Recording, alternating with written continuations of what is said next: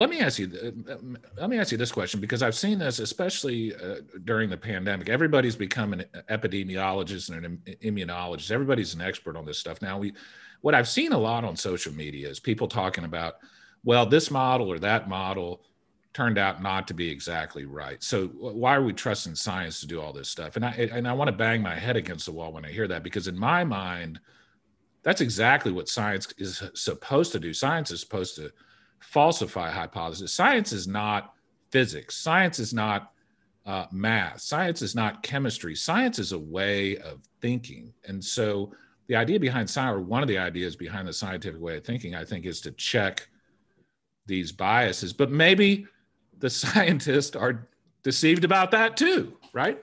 I mean, square one is to say, if we want to reason about something, we have to at least entertain two possible theories of the world. Right. So in this context, let's identify two possible theories. One is that these epidemiologists, et cetera, are doing a good job of having reasonable guesses and then updating them in the context of learning more. That's one theory about them and who they are and what they're doing. Another theory about who they are and what they're doing is that they take on the image and prestige of science, but they aren't actually doing a good job of science. They are basically parroting whatever somebody wants them to say, or whatever elites around them are saying, and whatever seems politically, in their interest to say. And they are just using the appearance and format and style of scientific reasoning without actually using what you might say is the key process of being careful and honest about deciding if their theories are correct or incorrect and updating them. So those are the two theories on the table, right? Right. And so now when we see them out there, okay, they have a theory and it didn't do so well. The key thing we have to ask is, under which theory was that more likely? And that's the Bayesian way to do Bayesian reasoning, to try to slightly move in the direction of one or the other. And I got to say, that particular data point doesn't really tell you much about either of those directions. Yeah. Merely the fact that some of their models weren't so good is consistent with both of these stories. So if you want to draw a conclusion about one story or the other, you're going to have to do it on some other evidence than the mere fact that sometimes the models were a bit off. If you say the models have consistently been way off, okay, that's more consistent with the story that they're bullshitting and don't know what they're doing, and they're just spitting out, things that look nice that don't make sense. Yeah. On the other hand, if you say, well, look, a lot of the things they predicted, they got it right, and those things were kind of surprising, so I'm impressed. Well, that supports the other theory that says, well, looks like they know some stuff and they're telling you some stuff. You can't expect them to get it all right. But the key point here is, for most people, you're not going to know enough to distinguish between these two theories merely on the basis of that sometimes they got some things wrong. Come on, that's just going to be true no matter what. This is a perfect segue, I think, into talking about something that you've been interested in. We were talking about it right before the show. You've been interested in this recently, the difference between expertise, experts, and elites. Talk about that a little bit, Robin, if you don't mind, because I think this is a really fascinating topic. Well, I just looked up a couple Google pages where expert elites, I put on the top, and basically a number of pages conflate them. Most of the times when people make the two concepts, they say they're basically the same. Yeah. They use them interchangeably, and they're not interchangeable. So let me give you some of the distinctions where it makes a difference. So for example, there's a difference between a newspaper reporter and an op-ed or column. Yes. The reporter is more an expert, and the op-ed is more of an elite. Or think about the difference between boards of directors and boards of advisors. Advisors are the experts. Directors are the elites. Yeah. Or think about on a conference, the difference between a talk and a panel. In the talk, you're in an expert mode and you are speaking as an expert. In the panel, you are supposed to sort of be an elite. You are, you're going to open up to questions that you hadn't thought about ahead of time, that maybe you haven't done research on. You're still going to opine about them, and you're still going to talk about them as if you were an elite. And if you think about even a Nobel Prize winner, what's the first thing most Nobel Prize winners do? Well, they try to make a bid to be an elite. They've just reached the peak of expertness, and they've decided this gives them an entree maybe to become an elite. So they start to write op-eds and they start to express opinions on a wider range of topics, because they think maybe now they can be treated as an elite.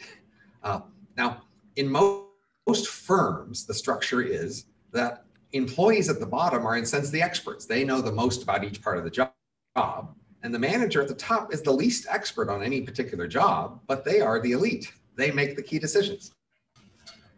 Now, the managers will usually, if you have a decision the company makes and somebody challenges the company about it, the manager or their PR person will usually point to the experts and say, hey, I've got all these good employees and I just do what they tell me. Yeah. And so but of course the manager really is making decisions, but they'd rather hide behind the expertise of their employees. And even when you think about promotion, usually the story is going to be, well, we're going to take people who are the best at their jobs and promote them, because promotion goes by expertise. But of course, we know that in fact, promotion often goes by eliteness. Yeah. And so, and eliteness is more your general, suitability for being a general all-around respected person. How good you are at the water, how good you are at the water cooler, basically. Right. Yeah. For example, right, there's a whole bunch of complicated things going into choosing elites, but basically they are two different games played by different rules that overlap. And so one of the more interesting things is elites often try to hide the elite game they play and pretend to be experts or pretend to be something else. Yeah. And but often, in some sense, the Nobel Prize winner shows you that in fact the elite game is the game most people would like to join if they could. Even Nobel Prize winners say, "Too bad I'm only an expert. Yeah. I'm not an elite because I want to go try to be one of these elites." And so the biggest claim to say is that in society in general, we're following the same pattern. So if you look at like government agencies or news media or something, almost all the major institutions in our society present themselves as if they were trying to follow the experts. Yeah. Newspaper reporters just trying to interview the experts, the government agencies trying to hire the experts and do what they decide, right? All these institutions are basically presenting themselves as if we have elites, it's only that these are people who are experts, and that's what makes them elite. And they're denying that there's any difference between elites and experts. It's all the same thing you see from the image they present. Yeah. Now, if we realize, no, elites are a different group of people than experts, and they have a different process and a different game, then we see that in fact, in our world, it's elites who make the key decisions, not experts. Yeah. And I think this was dramatically shown early in the pandemic. This is what really highlighted it for me, made me think about it over the last 9 months. Pandemic experts have had their standard story about what to do in a pandemic that goes back decades. And, you can look at all their standard writings about, what to do about travel bans or what to do about masks or what to do about quarantines and all those sorts of things. And they've had their standard story about what to do in a pandemic. And there was no particularly new information that showed up, except as soon as we had a pandemic, all the experts, all the elites in the world suddenly decided that's a subject to talk about. Yeah. The elites went wild talking to each other about pandemics, and the elites decided that they did want masks and they did want quarantines and lockdowns and they did want travel bans. And so the elites declared that was the better thing, and the experts caved immediately. Yeah. As soon as the elites declared that was better, the experts changed their mind about what the expert judgment was. Just like in 1984, of course, I was just reading this section last night where in the middle of a speech, they declare that no longer at war with Eurasia, and now at war with East Asia. Now at war with the other ones, yeah. And the narrative completely. Right, but the speaker didn't even acknowledge that the change had happened mid-sentence. Yeah. And similarly in the pandemic, people didn't really acknowledge that suddenly all these pandemic efforts had caved and changed their minds entirely about what to do. Yeah. And this shows that fundamentally, it's also sort of a feature of politics and many other things. When the elites don't care about a topic, the experts rule. Yeah. The experts do their expert things and they decide. But as soon as elites turn their attention to a topic and talk about it and come to some sort of elite consensus, then the elites rule. That's the decision of what happens. So I've been thinking about this, and tell me if this is kind of similar to what you're talking about. I've been thinking about this for a year or so, and here's what it is. So you hear, for instance, like LeBron James starts opining on certain political issues and he's told just go dribble the ball, or Kim Kardashian is talking about criminal justice reform, or you listen to Rush Limbaugh or whoever you want to talk about on cable news is offering all these opinions about things that they demonstrably know almost nothing about. Like, so in other words, why would anybody listen to Rush Limbaugh about any topic at all that he has no? You're asking, why are there elites at all? And so that's why. That's what I'm getting at. Yeah, that's what I'm getting at. It seems to me like, Robin, what you're saying is we don't really care that much about expertise, or at least we don't care as much about expertise as we pretend we do.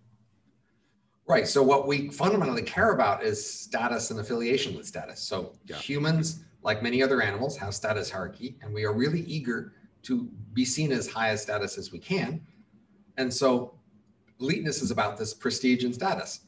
Yeah. There's a lot of things that go into being considered a prestigious person, but having elite education or having elite credentials as an academic or having a TV show or being, in the news a lot, those are all things that add to your eliteness. And so we're mostly looking at people's overall status when we judge how high an elite are they. And then what happens is elites talk among each other, they gossip. Yeah. And that gossip forms an opinion that's a strong anchor for everybody else. We want to agree with the elites. We want to follow the elites. And in fact, there's many studies that suggest elite opinion drives most policy in most countries. Yeah. It's not popular opinion that drives policy, it's elite opinion. And it's the opinion that the elites form by talking among themselves. That is the thing that, the actual policy follows. So we are each mainly interested in showing that we are a good candidate for elitehood. That is, we should be considered high status. And one way to do that is to agree with the elites and to try to share as many features as we can with them and to try to associate with them. And that's the game that humans have played for a very long time. And we continue to play, but it's a complicated game because not only are we just trying to show that we're smart or pretty or rich or whatever else goes into that, but the elites have all these coalition dynamics among them. So one side of the elites is going to try to knock out another side of the elites and make some more room for people like themselves. So that happens politically, for example, where, left elites try to knock out and cancel the right elites so that all the elites are left. Or, for example, elites who are academics will try to get rid of non-academic elites. Yeah.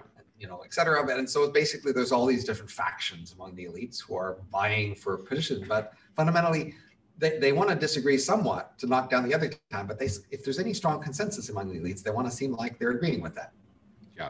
So, and maybe an example in my own personal life would be, I profess to be very interested in logic and reason and science and stuff like that.